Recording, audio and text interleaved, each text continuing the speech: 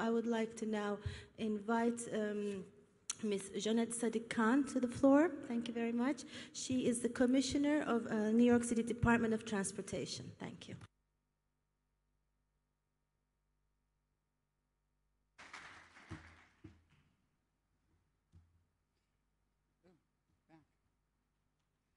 Well, it's great to be here to talk about a little bit about what we're doing in New York City to bring sustainable transportation programs to the 8.2 million folks that live there. And I think we heard this morning that cities are the solution, and we're looking to sort of build on the natural efficiencies of cities. And our framework really began for this work in 2007 when Mayor Bloomberg announced his PlanYC initiative. It was the first time that we'd had actually a sustainable transportation initiative in the city of New York. And what we did was it really started out as a planning exercise to see how the city could continue to grow and thrive over the next 25 years.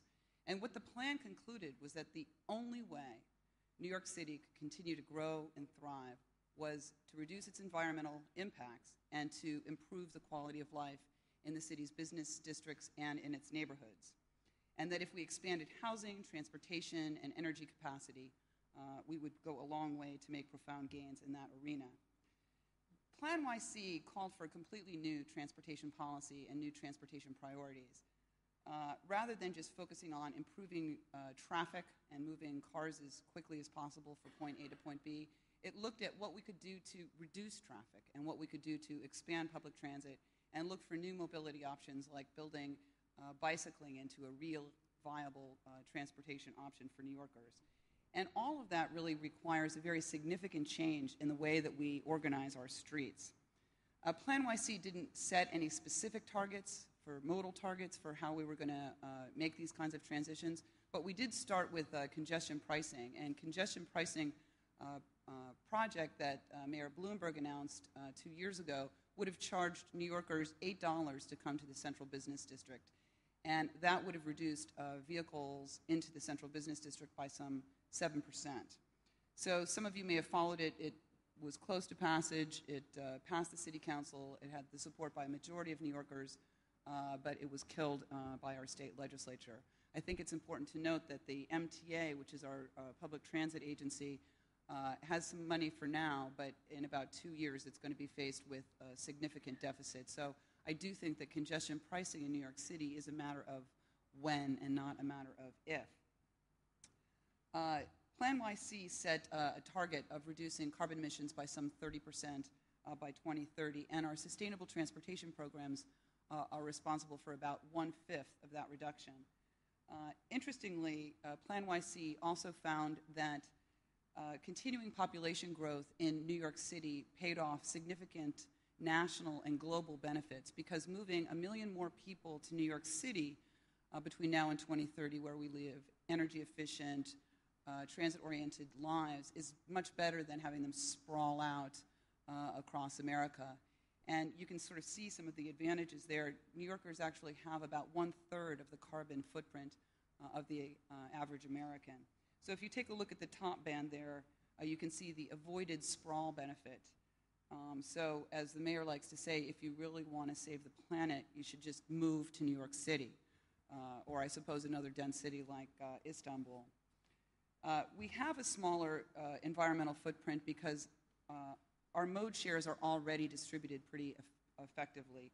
Only 1/3 of all of the trips in New York City are made by car, and less than half of the households even own a car. So I think we can still do a lot to improve on that. You can see there's a dramatic number in terms of the trips that are made by automobile under 2 miles. And so we're really capturing that increment. What can we do to improve that gap, that 2-mile gap? And so what we're doing in New York City, we announced a strategic plan 2 years ago that is a detailed plan, and it provides about 150 specific goals and benchmarks. And we just released an annual update which builds on that. And the goals, I think, are pretty significant. We've got a lot of quantitative targets that are in there, and they really do have some profound implications for the way that we design our streets and the way we use the street between the space between buildings, as Jan Gehl would call it. Our safety policies in particular call for us to reduce annual traffic fatalities by 50% from 2007 levels. And you can see we've got some good work that we've done in that regard already. We've reduced traffic fatalities in the city by 30% in the last 10 years, and they're now at the lowest level than they've been since 1910, which is when the city first started collecting data. And we're really much more in line with some of our global competitors rather than we're twice as safe as the next big American city. So one of the things that we're really working to do is to address the overrepresentation of seniors 65 and above in our traffic fatalities. We cannot significantly reduce pedestrian fatalities in New York City if we do not focus on changing that situation. And so what we've done is we take demographic and crash information and we marry it, and we've targeted 25 areas around the city for improved traffic calming and walking conditions. And it's in full swing, and while it's tough to assign causality to the changes that we've made at this point, we've seen a 36% reduction in traffic fatalities from last year to this year. And I think, the issue of traffic safety is really critical when you're taking a look at sustainable transportation programs, because it's very difficult to talk about getting people to walk more and bike more if they're scared about getting hit by a car. So while we don't have mode share targets, we do track objective transportation trends, and you can see here that most of the increase in travel demand over the last decade was absorbed by public transit. And what our challenge is really to continue that trend. So finally, in terms of hard targets, this is from our strategic plan. It's completely built around measurable targets, and so we're showing New Yorkers what it is that we're doing and also taking advantage of new opportunities as they arise. So now I'm going to talk about some of the key projects that we've implemented since 2007. I really want to underscore that I think the biggest innovation that we've made at New York City DOT is the fact that we're now a fast-moving transportation agency, and I think that's seen as really an oxymoron in the United States, fast-moving and transportation agencies. So we're showing results rather quickly rather than waiting for planning studies that take decades or years to get done. So our projects are done very quickly. We do them with planters, with paint, with leftover blocks from our bridge programs. At a later date, we expect our capital programs to catch up, but right now we're basically making these spaces usable overnight. And I think it's really important because it gives New Yorkers the tangible sense of a greener city, and it's something that they can see, touch, and feel. That's not to say that there's not a lot of intensive outreach and traffic planning and data analysis, but what we're doing is we're implementing the programs very quickly after we finish the outreach. We've really done as much as we can to shift our approach, how we look at streets, from looking at them as utilitarian corridors to move cars as quickly as possible from point A to point B, to treating them as the valuable public spaces that they are, and recognizing that they serve a variety of roles. And there are many places in the city that are essentially overpaved, and so we're really reclaiming a lot of that overpaved foundation. Actually, I think of it as a gift from Robert Moses that he paved a lot of New York, and so it gives us the opportunity to reclaim it for different purposes. This is what we've done on Broadway. It was one of our key initiatives this year, Broadway Boulevard, where we basically took a lane of traffic and inserted a linear plaza, and we put a protected bike lane in. And it really transformed what had been a wasteland in New York City, in Midtown Manhattan, and created a whole series of linear plazas from 59th Street to 23rd Street. You can see here what we've done is we've flipped the traditional, this is the piece where we've closed off, and we've got the plaza off to the right. When we started this, New Yorkers were quite skeptical. I remember one of our newspapers, a tabloid paper, the New York Post, was interviewing people and to see what their experience was, and there was a guy that was there, and he started complaining about how he's never going to use this, he's not going to eat his tuna fish sandwich in the middle of traffic, covered with carbon monoxide, and about 5 minutes later, he was sitting down in the plaza happily chewing away. So I think that people are responding really well. This is what we did in Madison Square on 23rd Street. It was the longest expanse of asphalt in the city. It was like 2 football fields. And we transformed it into a series of new public plazas. And these projects really served as trial runs, the ones that we did in 2008, for a much more ambitious corridor project that Mayor Bloomberg announced last February. And so what we've done is, again, this is the transformation of Herald Square on 23rd Street. And that's another angle. And that's Times Square. Again, we're doing a lot of this just with paint and with planters. And they're extremely popular. And there's actually far less traffic on these segments right now because Broadway is no longer a through street. It's really a local access street. So traffic is moving on 7th Avenue and 6th Avenue uptown, and it's provided incredible space for people. In the last 2 years, we've transformed 52 acres of roadbed and transformed it into a new public space. We're also doing more in other areas. This is on 9th Avenue. This is something that we did last year. And this is what we did, one of our first projects in Brooklyn on the waterfront. You can see the before and the after there. And that one we did actually in about 8 hours. We really wanted to show people you can make a difference. It doesn't need to take forever. And we're continuing to do work on the South Bronx and Queens and throughout the city. Rearranging our streets in a new way is key to our mobility strategy. And I feel really passionate about the fact that we've got to do more to make our public transport system work better. And that means using our streets and prioritizing our streets differently for buses. New York City has the largest bus fleet in North America, and it has the slowest bus speeds. You can get across Midtown Manhattan faster by walking than by taking the bus. In fact, my traffic commissioner says the only way to get across town is actually to be born there. So we're doing everything we can to address that. And I think in Istanbul, people understand that with the right package of technology and designs and planning, you can make a difference. And you can dramatically improve bus speeds and reliability. And we had some early successes. Our select bus service routes on the big crosstown route on Fordham Road. We also did it on 34th Street in Manhattan. And with just very simple innovations, off-board fare collection, giving buses the green light and holding it for them longer. Ridership's up, travel times are down, and an unheard of, this never happens in New York City, but 98% of riders supported the new program, which is like the second coming. It never happens. We're a very fractured group. So we're also doing as much as we can to roll out next bus information. We just piloted that this summer, and we're going to roll that out system-wide, working with the MTA's new leadership. And the idea is to build a much more robust, really true surface subway system. And these are the routes that we're going to be implementing. We've got actually 8 routes that we're going to be doing over the next 10 years that have been committed to. We're rolling out a new dedicated bus rapid transit route on 1st Avenue. We're going to be putting in a bike lane and a bus lane this year. And we really do need to have that be a new addition to our public transport system.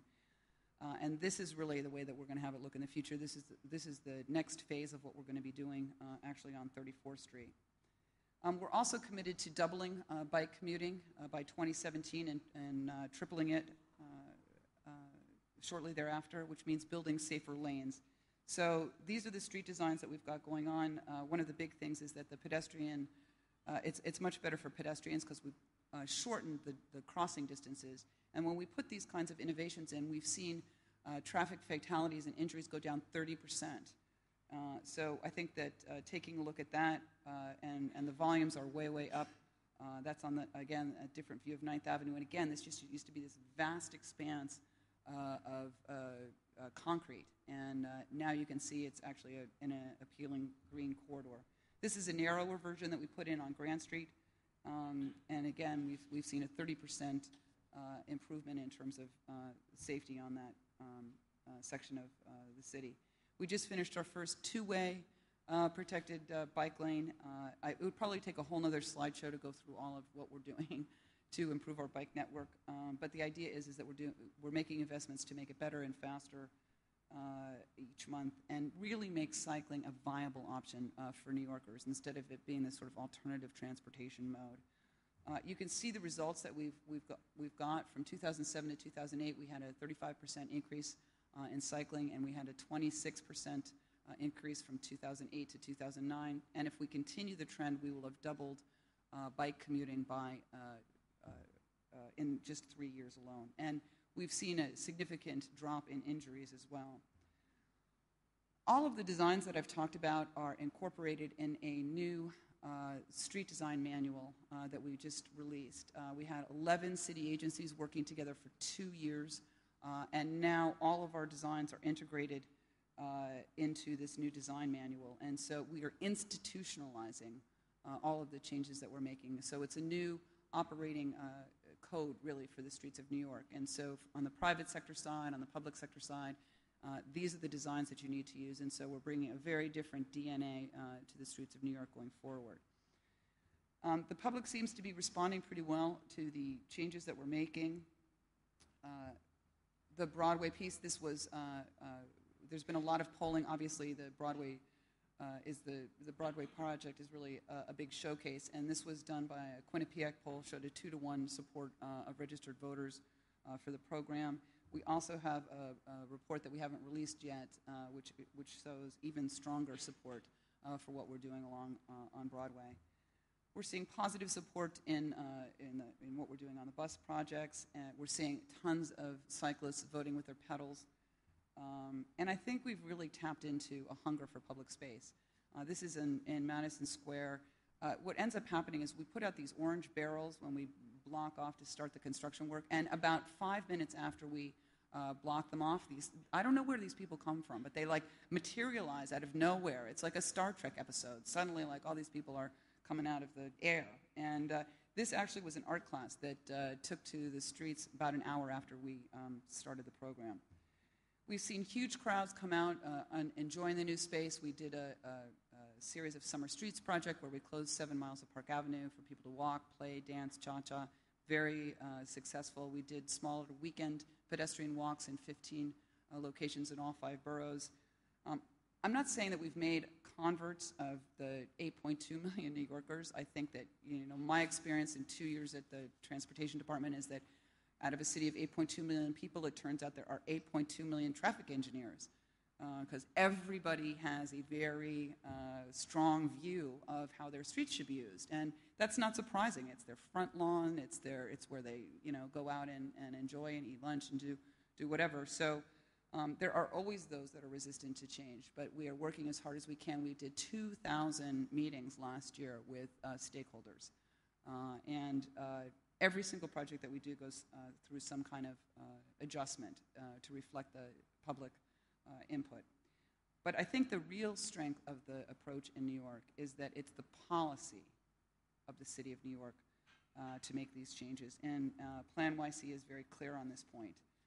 Ricky asked me to take a look at what I thought the upper limit was in terms of car ownership in New York. And I think that the fact that we've got a third of New Yorkers, only a third getting around by car, half of the households don't even have cars. If we put in a robust bus rapid transit network, a robust bike share program, if we continue to we're launching a car share program in New York, I think we're going to start to see some really, really profound gains in that regard. You can track what we're doing on the web. All of the information is out there, so I encourage you to see what we're doing. Follow us on to see our success in the Sustainable Streets Index, and also what we're doing with our strategic plan. So I look forward to the discussion, and thank you for the opportunity to be here today.